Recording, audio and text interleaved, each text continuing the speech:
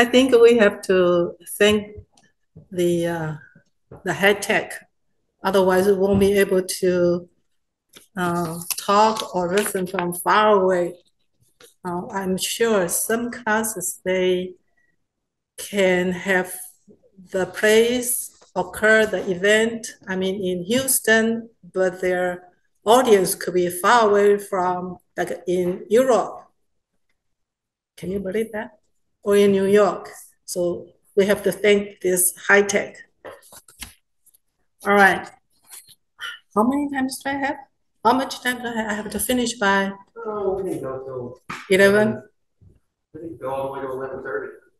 Oh, okay, depends. Okay, today I want to share with you the sutra in 42 sections. Some translate in of 42 sections. I don't know which one is better, but many it says sutra in 42 sections. Any differences? The in and the of. 赶快一样，没关系。Okay, so now you won't move. Yeah, I think you need to go for all merch. Not moving. Let's Not try moving. this. F5? Okay, let's go to slideshow. Right, you're doing that. I look checking. Oh, there you go. That's good. Okay, so So now now- this should work. There we go. Yeah. Okay, good. Thank you. It's not my computer. It's like a different generation. Okay, first, to the general introduction, I want to share with you why we want to talk about this sutra and how did this sutra come to here. Okay, first, this sutra totally, it says in 42 section, that means there are totally like a 42 chapter. Okay, but each section is very short, very concise, easy to understand, and the style of the sutra, the way of it put it is different from the one you used to. You know, you start with "Thus have I heard," right? Usually you start with "Thus have I heard," but this is said, the Buddha said, right? It says the Buddha said. It's just like in China we have the Confucius, right? And they always say "Ziyue," that means the master said. So that's the difference. And because of the different style, different construction, so some people will say, oh, this is not the sutra, this is a fake. You guys, you Chinese make it up. But later on, from a lot of written and a lot of study, even the many papers, some Chinese scholars say, well, it's not, it's fake. But you guys know there is a very highly respected monk. His name is Yin Sun Dao. You heard of him? And he studied and he studied and he had this paper written and says, for sure, this is the sutra. And it was coming out from Buddha saying, okay, so you guys just relax. This is a true sutra, okay? Don't worry about that, it's true or not, okay? So I want to, because some people, they probably read about that and then say, oh, what are we talking about? This is not a true Buddha's teaching. But sure, this is Buddha's teaching, okay? Now, inside the sutra, they don't talk too much about the theory, the argument, metaphysics, and they provide instruction for the beginners, okay? Tells you how to be a better person, how your daily life should be, and how are you going to away from the unwholesome stuff. So it's for the beginner.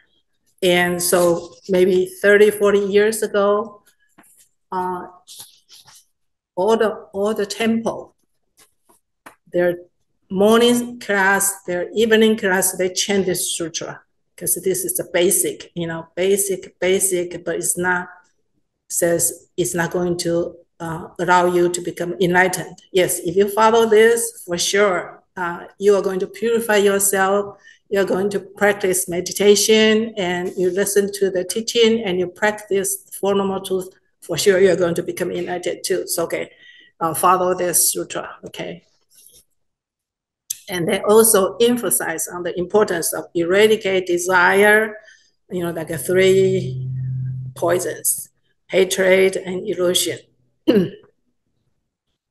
And remember also a lot of parts says you have to observe precepts and practice the Four Noble Truths, because the Four Noble Truths, it really is the frame of how ordinary people become enlightened. And because of the explanation of how human being is reincarnation and suffering and not satisfied with their life, and how are they going to get out of this cycle, life and death, life and death. How? Because sometimes we don't feel that unsatisfaction, like we are going through life and death. Have you ever feel like I'm in this big ocean, up and down, life and death, life and death? Have you ever really feel that? You do? Good for you, because that's very important. If you really feel this is something that I really don't want, I want to be out of this cycle, then you will try to figure out what is the remedy, what is the medicine I can take, what is this cure. Okay, so that's the Four Noble Truths about. Any of you never heard about Four Noble Truths? Everybody heard about it. So it's the really basic. If you really are a Buddhism and you don't know, I don't know what is the Four Noble Truths, well, then I'm sorry, you need to go back to read the biography of Shakyamuni, the Gautama Siddhartha. Okay, you need to read what happened to him, why he became enlightened, why he became a Buddha. Okay. Okay, now the next part I want to share with you is this illusion of, am I pronouncing it correct? Illusion of Buddhism in coming to China. This is a very interesting story. Okay, in 60 AD, right now it's 2023, right? Way back 60. Okay, 0060. There was like 2,000 something years ago, and there was Han Dynasty in China, and the emperor, his Ming emperor. And one night, he dreamed a gold man. So the next morning, and he was in with all this minister, and then he wanted to share with them, I dreamed of this gold man. What does that mean? You guys tell me. So there are so many people, they are very knowledgeable, and they are historian, court historian. They read a lot of written recording from years ago. In Chinese history, every dynasty, they have a court historian. They will put down what the king do, what the emperor do, what did he did, who he killed, what kind of war he was involved. They put down everything, every single thing. Okay, that's the historian, the court historian. It's a very important position there. So then the historian comes and says, okay, we think you dreamed a saint, a god from West, because from the written said in Zhou dynasty, there was like way back, like 1,000 years ago, from Han Dynasty, and it written like this: the Zhou Zhao Emperor, his years 26 years during that time, and one time the earth moved. It's like an earthquake, but there are so many colorful light, and it was shining. So then it was said there was the great saint was born in West. And after 1,000 years, then his teaching will come to China. So they put it down, carved it in stone, and buried it. Okay, so from that recording, so this historian tell the emperor, okay, this is a very good sign. See, from then on to now is about 1,000 years. So apparently then the saint is coming, the teaching is coming. So then, okay, the emperor is so excited and waiting. Then wait for 4 years, right? 64, he cannot wait any longer. So he just sent 80 ministers to find the scripture from the West. So those guys, okay, they went out, of course, maybe with some horses and then a walk and all the way to the Middle Asia, nowadays like Afghanistan, okay, way over there. And they met two Indian monks. The name is Kashyapa. How to pronounce that? I really don't know. Kashyapa. And then Dharmaratha. Okay, let's just go like that. Okay, whatever it is. It's either Sanskrit, okay, or Pali. Maybe Sanskrit because Pali don't have this sutra. So then invited these two monks, and then apparently they promised, okay, we'll go there. Because those two monks, they are very knowledgeable, and they achieved highly from Buddhism. So they promised that, okay, we're going to go to China, and they love to propagate, talk about the Dharma. So 3 years later, can you believe 3 years? Because they have to walk. There is no motorcycle, there is no car. Maybe just, I don't know, they don't use camel. No, they just walk. So it took them 3 years to get to Luoyang. That was the capital of Han Dynasty. So finally they arrived. Ooh, that's great news. So then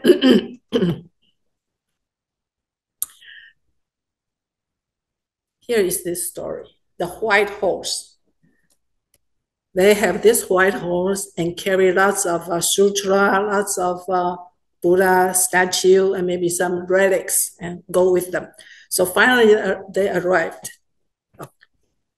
And then, so where do they stay? They stay in a temple. You know, in the past, the temple belongs to the royal palace.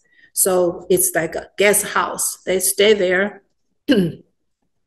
And it was called Honglu Temple.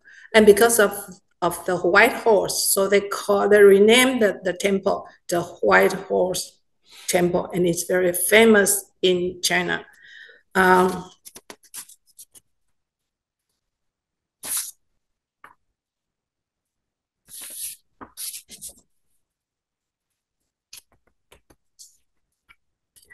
So then we consider this White Horse Temple is the number one temple after the Buddhism incoming to China, right? Because that's the first one. Before that, there's no formal temple.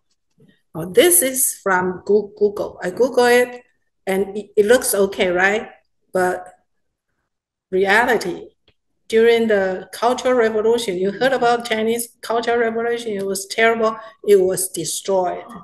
Those young teenagers, they destroy everything. It's old. Of course, they destroy the whole temple and everything, and was rebuilt. So this, I believe this is rebuilt, okay?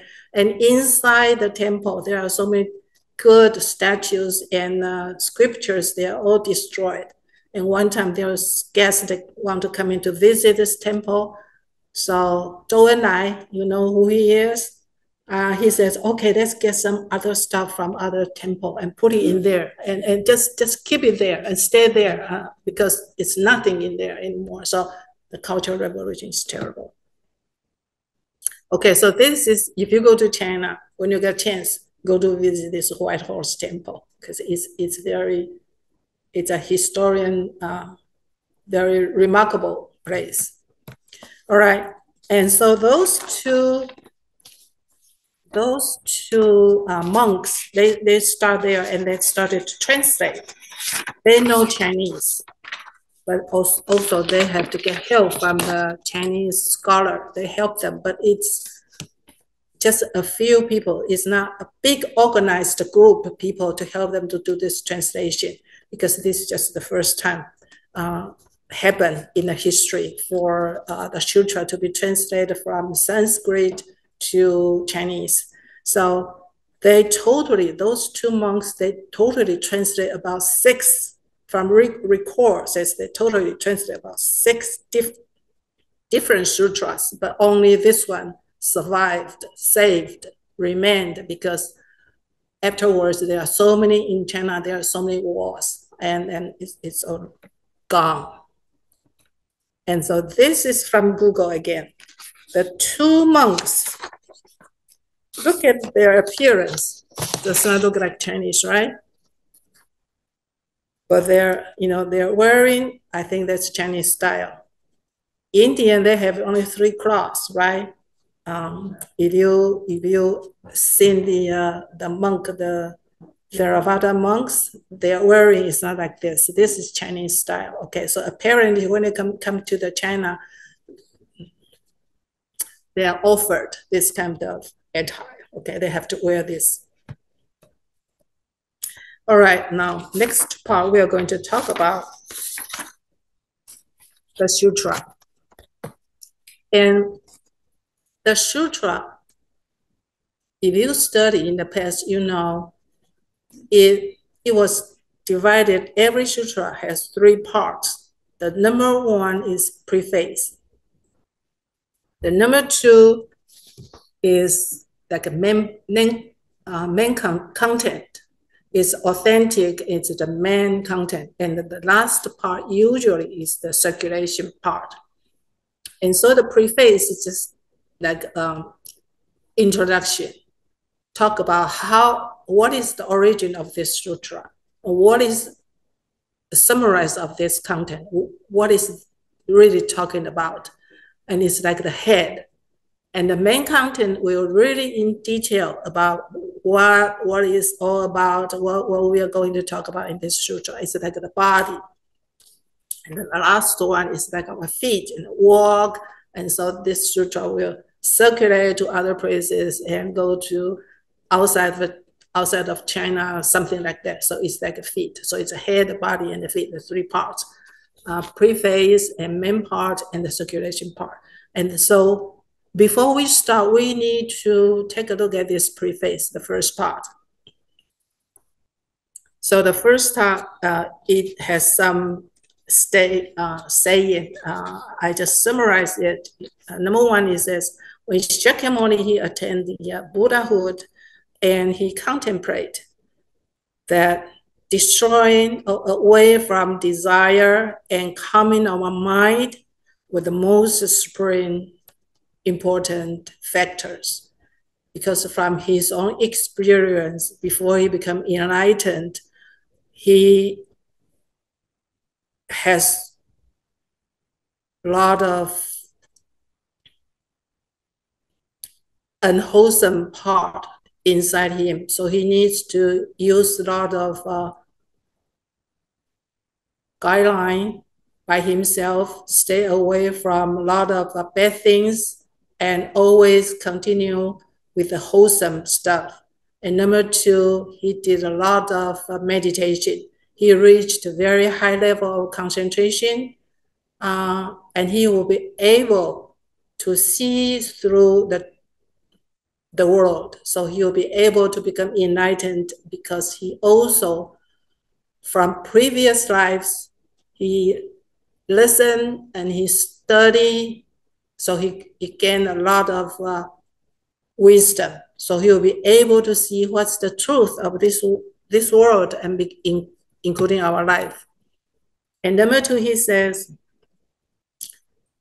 to stay in deep meditation, deep concentration will enable ourselves to conquer all the demons. From his own experience, there is you heard about the Mara, right? The Mara is the big guy from the heaven. We have so many layers of the heaven, and he always come down here to disturb him. He does not want anybody to become united because he wants everybody to under his control. So first, if you read his biography, first Mara sent his beautiful daughters try to rule the Gautama, and it won't work. And so then he sent a lot of armies, the soldiers and all kinds of stuff, and tried to scare him. Didn't work. So because Gautama, he has very high level of concentration and wisdom. That's why he will be able to stand still like a stone, and is not disturbed by inside demon and outside disturbance. So after he become enlightened, he said, this is very important too. If you stay in the concentration, it helps you. You will conquer all the demons. And then the third one is turning Dharma wheel of Four Noble Truths in Deer Park. You know where is the Deer Park, right? In ancient India, there's a northern part of the India. And he taught this Four Noble Truths to the 5 layperson. And those 5 layperson finally all become enlightened. And so he said, if all the monks, all the PQ follow his teaching, every single one all become enlightened. And all of them join palms to thank him respectfully. Okay, so this is what he said in the preface. Okay, here comes the summary. That's my own summary. Okay, you can share your opinion too. Okay, number one, I said Chinese used to have the Taoism and Confucius, right? So they listen to their theory, their teaching. Buddhism is like foreign stuff coming out from India.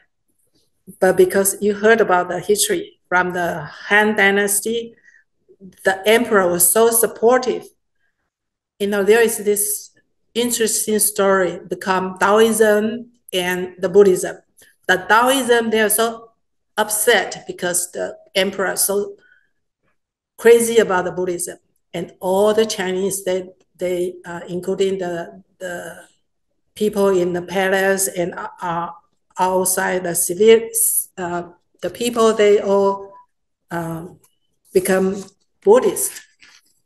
And everybody is crazy about that. So they are so upset. They said, no, this cannot go on like this. We are going to lose our power. We're going to lose our benefit, and we're going to lose everything. So he wants to challenge the Buddhism. So the 2 leaders went to the emperor and says, we want to challenge. It is called battle of wits. So then the emperor says, okay, in front of the White Horse Temple, 2 places, one for Taoism, one for Buddhism. They say, okay, our Sutra is powerful. Okay, so they put all the Taoism, okay, they put all their stuff and their saying, their Sutra on piled up on this side.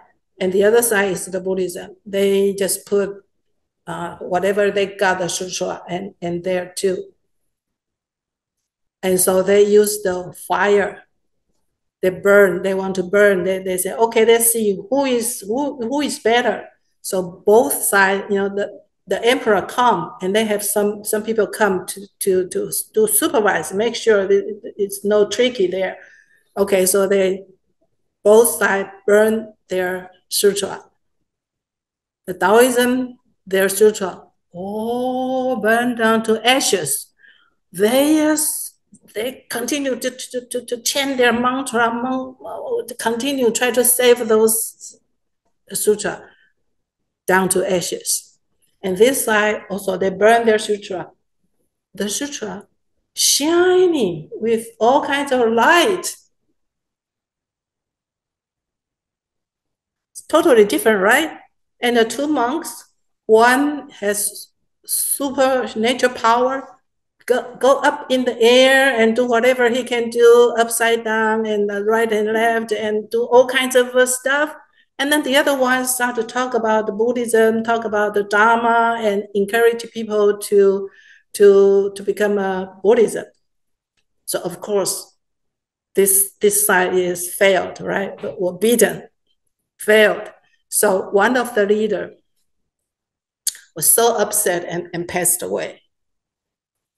And then the other side, because people look at that, they just shocked.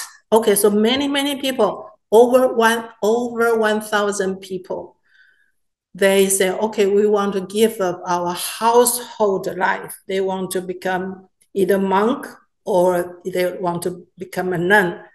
And it was permitted by the emperor. At that time, if you want to live household life and become homeless, you need to get permission from the emperor. You cannot say, okay, I want to shave and become a monk. No, you cannot. You have to get permission from the emperor. So it's so many people. So the emperor built 10 temples for those people, 7 for the male, 3 for the female. So the emperor was so very supportive, right? So that's what I say. The Buddhism will be able to stay and rooted in China is because the emperor so supportive and because we have so many wonderful, good, trained, achieved monks come to do all kinds of translation and also give the teaching. That's the 2 factors. That's why the Buddhism can stay and rooted in China. Otherwise, we used to believe in Taoism, okay? Never heard of Buddhism. And then number 2, my way of thinking is also because of Buddhism changed some Chinese concept. The Chinese does not talk, especially like Confucius never talk too much about death because he said, we need to study, we need to find out more about the life before we really understand the life. We are not going to talk about the death. And then there's one saying, it says, people, they always say like this, people die, they become ghosts. But from Buddhism, people passed away. There are 6 different realms that we can go to. It's not everyone become ghost. Okay, so that's the different concept. And there's one says, death is like a lamp going out. In Buddhism, this is what kind of wrong view? Death is just like a lamp going out. That means what? Can you read that? Death is like a lamp going out. Like when you passed away, nothing left. That's it, period. No karma. No karma, nothing. So this is one kind of the wrong view. Wrong view. It's called nihilism. Okay, that's another wrong view. Okay, but in Buddhism it says everything goes on. It never stops. It's just on and on and on and on. It's like a wheel. So it's like in the ocean, you're up and down, up and down. It just reincarnation it's non-stop until you become enlightened. You're out of this cycle. So this is another way to change the Chinese way of thinking. See? All right. So really help the Chinese to have this right view about the life. Okay, let me see another something. Oh, understand more correctly, understand about the cause and effect. Okay. Many love to have some people tell you what is going, 算命, to tell Fortune teller? Fortune teller, thank you. Fortune teller. Always want to have somebody tell me what will I be? Am I going to be rich? Is this will be a good marriage?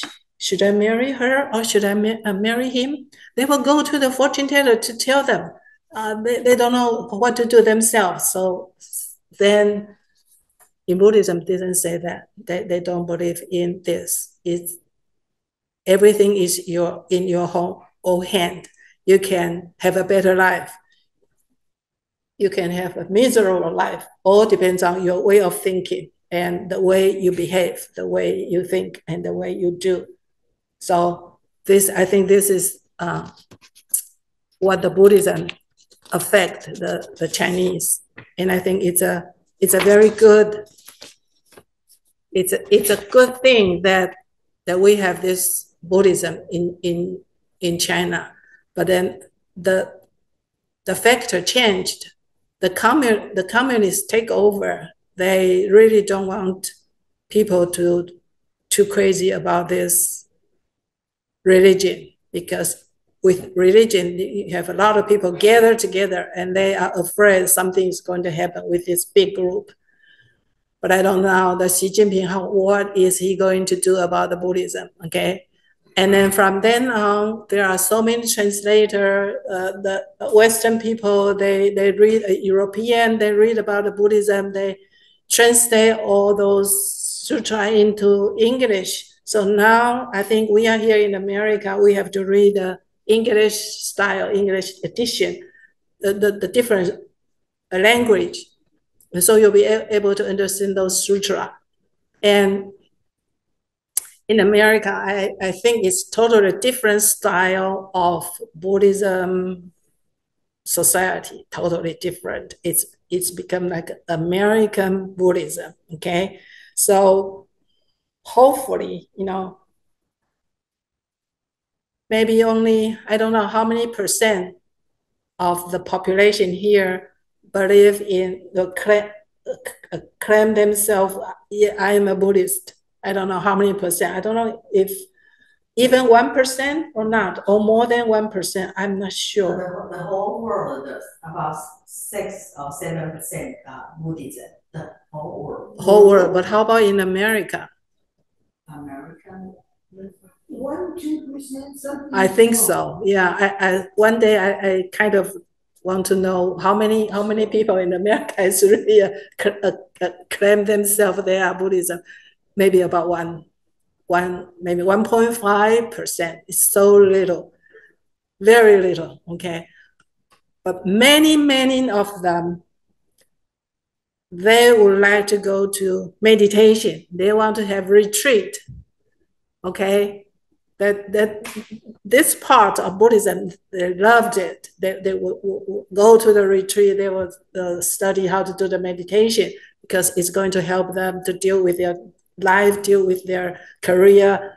But they not really, they want to become like a Buddhism. No, not yet. So this is a new thing here. And so everything is changing. Everything is impermanent. all the factors are changing. So I don't know what is going to happen to America, the American Buddhism. I don't know what it will be like. Okay. I only hope the right view will stay. Okay. People at least will keep the right view. When we still have the right view, then there's hope. Then, okay, then you will be able to do something right, and you are not going to hurt yourself. You're going to protect yourself, and you're going to protect other people. Okay, so this is how we are going to practice the Buddhism. Okay, so this is the end of my talk today. Okay. Now, do you have any comments and any suggestions and your experience you want to share with the people? You're welcome to do that now. So I looked it up. So it is about 1% of the See? US population, Uh-huh. but that translates to about 30 million people. So not The totally, what's the population of America?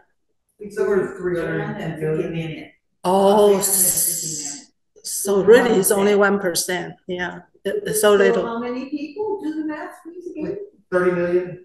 I think we got 80 more thousand last week they'll come in, so.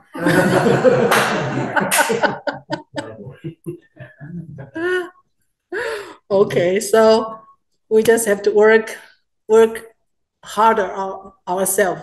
We have no emperor to support us. I have a question. Yes. Since the Buddha says also, I'm born Catholic, but I should never change religion. Since Buddhism is a philosophy, I'm gonna continue my life with the practice in Buddhism. But at the same time, they say I should never change Catholicism to Buddhism. However, I do not go to the Catholic Church. I pray to God, but I follow the Buddhism, the right view, all the right things to do. I read the sutras, and also I'm doing meditation. So what do you think you are? I'm human being to follow the right things. Okay, but you don't think you want to become a Buddhist. You don't want to be I feel that I'm follow. the way to. I feel that I'm the way to Okay. be a Buddhist. My question to you is, should I change it completely? Well, here is this thing. If you have this right view from Buddha's teaching, right, you want to follow this, but you also pray to the God, that is not Buddhism. So you don't want to split yourself into two. You cannot. You become schizophrenia. Because it's or the way I was explained that you should never change. Who said?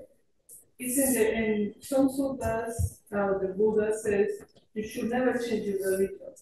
You never But should I change. follow the Buddhism because it's a philosophy. It's not a religion.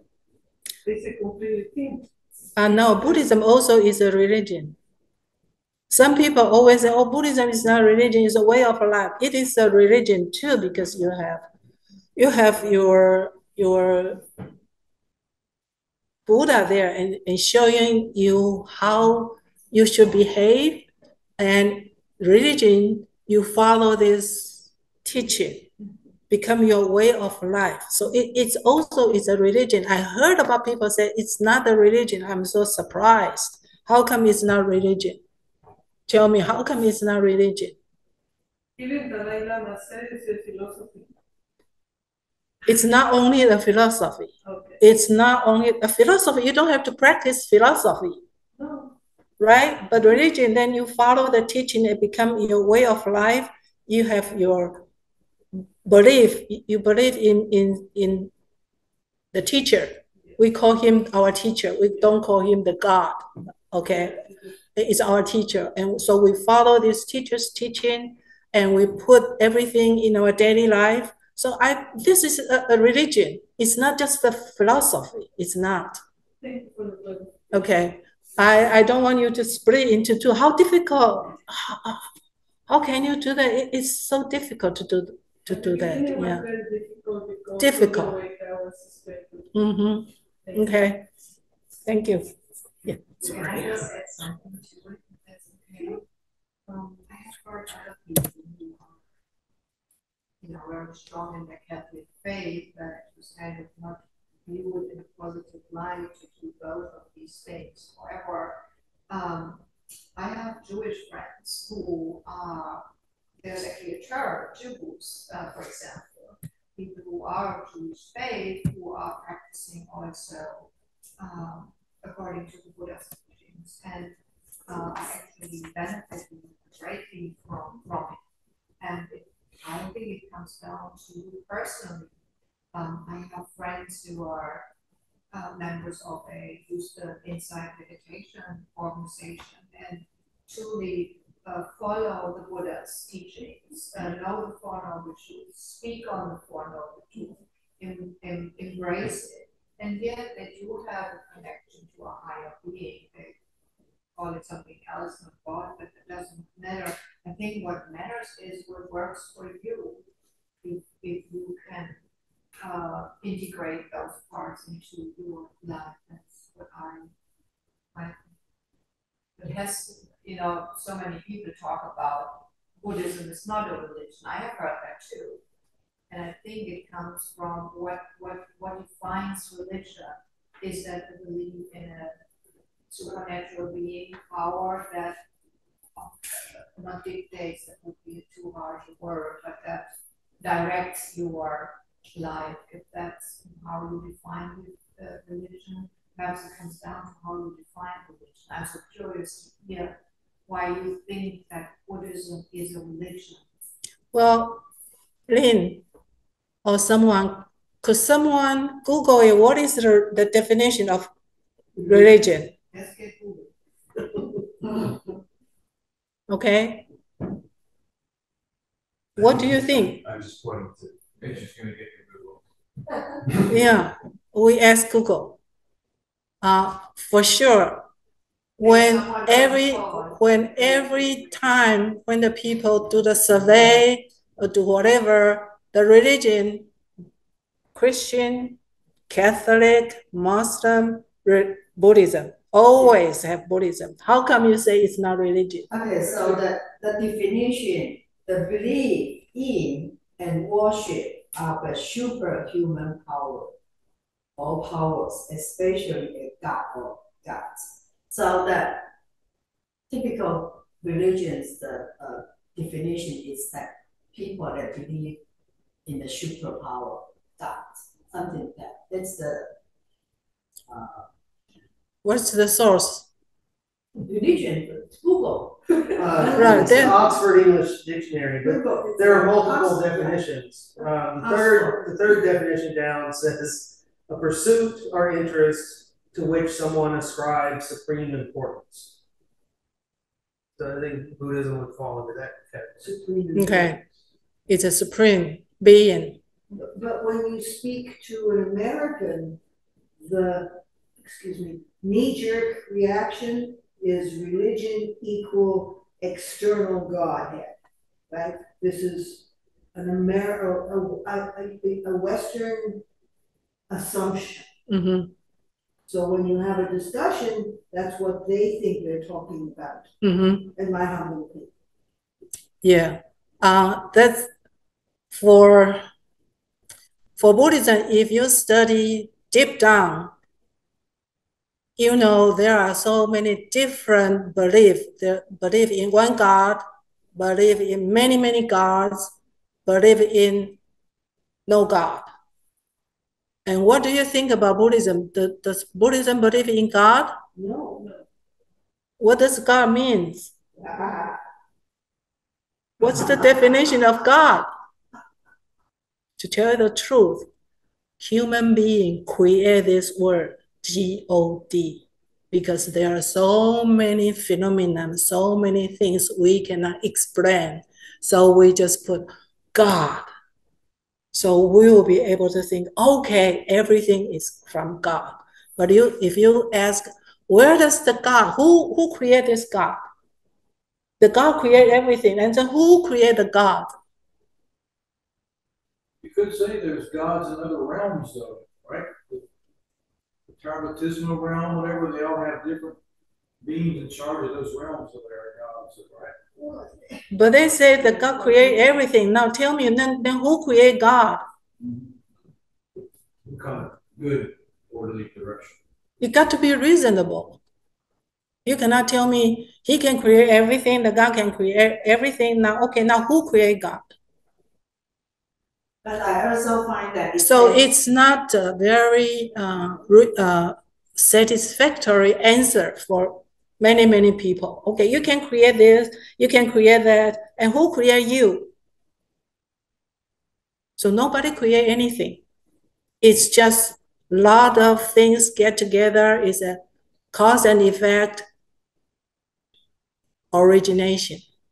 That's what Buddha said. It's everything is from coming out from many different factors, many material together. That's why it become impermanent.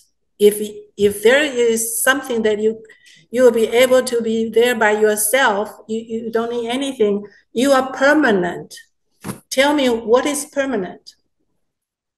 Have you ever seen anything is permanent? If anyone can just name one thing is permanent, then you can say Buddhism is a bullshit. Wrong speech. Nirvana's permanent, right? Energy is permanent. Unchanging. Because you don't know yet. Some here, some right. Yeah, you don't know yet. Can Yes.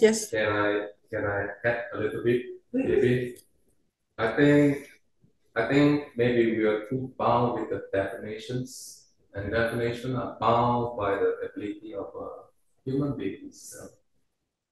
So when we study Buddhism, I think the best thing is we want to be bound from our own development to become better. So if you Buddha doesn't want to divide people, Buddha want to save all beings.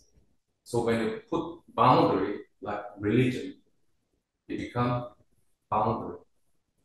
So the best thing is when we start up learning Buddhism, we don't want to get ourselves to be bound.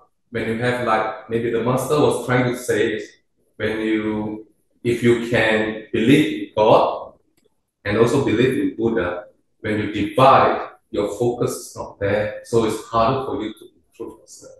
But you divide and you feel guilt, it holds you back from growing. So the best thing, if you want, you focus in one area. Yes, So there are many ways of defining things, but when we are bound by definition, it holds us back, then that's no good. If it doesn't hold you back, then it's okay. You keep moving. As you keep moving, the compounding effect will come, then one day they'll be enlightened, everything will be gone. It's just like a ship bringing you from here to the other side. But this ship, you need it. But when you come to the other side, you discard this ship. You don't need a ship anymore. So we are too bound with definition. So you search Google, you search with the latest ChatGPT, Bing, you're still within these phenomenal realms. Buddha is talking about something beyond phenomenal realms. So try not to get too bound by definitions. Once you're bound by definitions, you cannot achieve the other shot. We will start with these phenomenal realms. That's my 2 cents. Sorry. Thank you. I have a question on the Zoom. Felicie or David? What's the question? Oh, we can't hear. Oh, you're muted. Go ahead, you're muted. Felicie.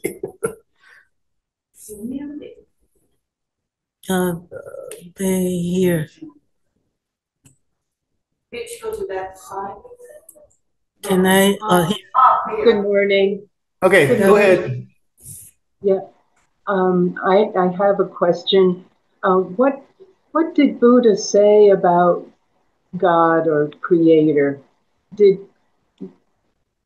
seems I heard one time someone said, he said that's not in his realm to talk about who is the Creator, but he's just here to educate us and make us aware of the Four Noble Truths and the Eightfold Path and what the right way is for living. So my question to you is, what did Buddha say about God creation? Can someone explain that to me? Because I cannot hear it very clearly. I really don't know. The creator, I think. Yeah. And the Buddha say anything specifically about a creator God? Oh, the Buddhism doesn't talk about the creator. No, there's no such thing, God. Yeah.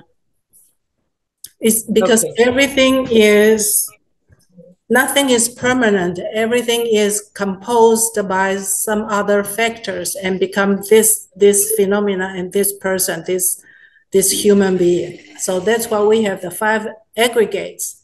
We are not just one factor. We have so many different factors get together. So when these factors are, even one factor is changed, then the whole thing is changed.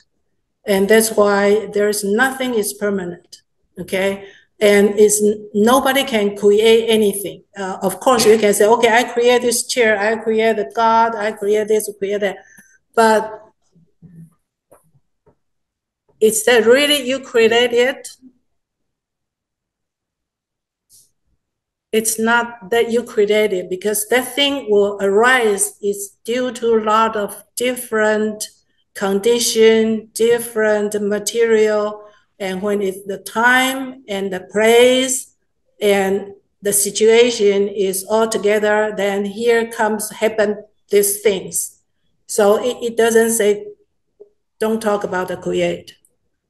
No, nothing create. Sometimes we think, okay, if you really want to talk about create, you create yourself, because your speech, your language, your behavior, your way of thinking, how you eat, all affect you. So you create yourself. That's what I was saying. Okay, for you to understand better. Who create ourselves? We create ourselves. We have our own karma. And who create this karma? We do things, and when you do things, you talk, you speak, then here comes the karma. So actually, we create ourselves. And what's the God? I am the God. I create myself. If you really want to talk about God, okay?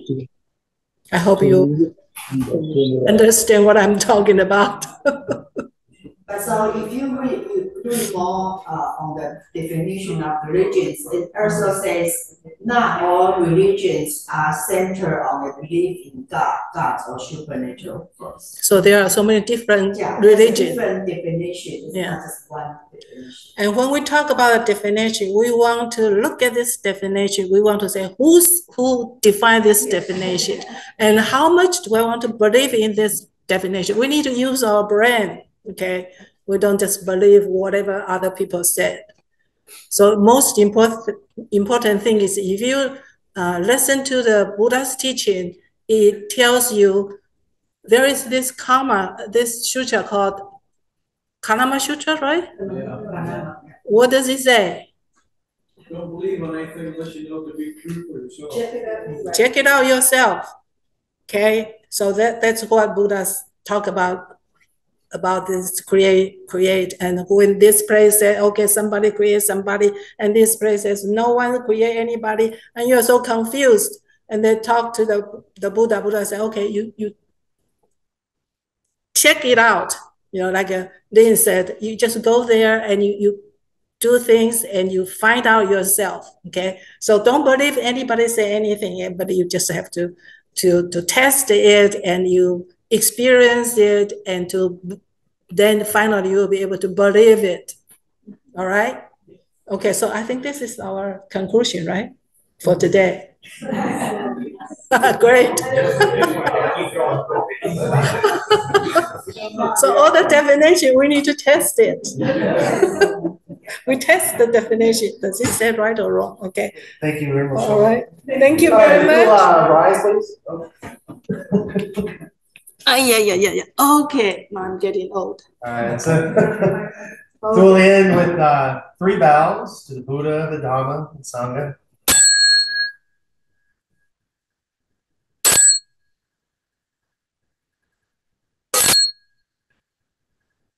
And 1 bow to Venerable Shiou.